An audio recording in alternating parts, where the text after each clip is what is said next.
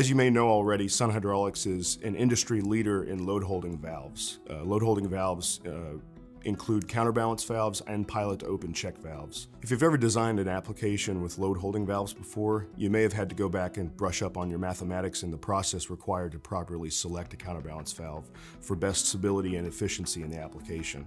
Also, while we have some of the best catalogs and the website for you to reference during that process, our 184 base valve models of load holding in the load holding family can be a little bit daunting at times. Thanks to the great team at the Sun Factory, we now have another tool that can alleviate the process of selecting a load holding valve properly.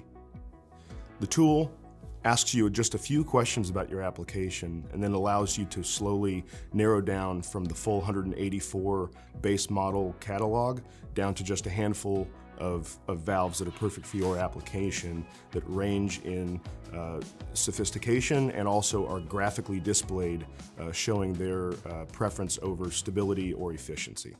Sun's Quick Select tool, it can be found in the cartridges section of our website by navigating to the top of the website page and clicking on cartridges, followed by load holding valves. When this page pulls up, the load holding Quick Select tool will have a prompt that will navigate you to that other web page where you can then further answer these questions and properly select the valve. The first step of this process is to choose between locking or modulating. For locking, you're going to have a direction towards pilot to open check valves, which do not have a relieving capability to protect your hydraulic actuator. To modulate a valve will direct you to the counterbalance valve product offering, and then you will answer some further questions. The first variable of which is the flow rate. So you'll need to pick your flow rate that's properly matched with your actuator speed.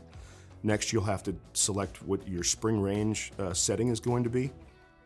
Next, you'll need to decide whether you have any back pressure in your system between port 2 and your directional valve in most cases. And then lastly, you'll need to select a pilot ratio. High pilot ratio means you have better efficiency, but lower stability. Low pilot ratio means you have improved stability, but it takes more energy to shift the valve open. And there you have it.